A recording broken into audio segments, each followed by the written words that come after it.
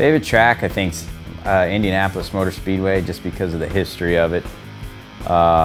Just all the great races in the years past, and it's been around since 1911, and there's no better Americana history than Indianapolis Motor Speedway. Favorite track's the next one. My favorite track in the NASCAR Nationwide Series is Chicagoland Speedway. Chicagoland Speedway has been an excellent track for me, posting a top 5 finish there last year and getting the pole.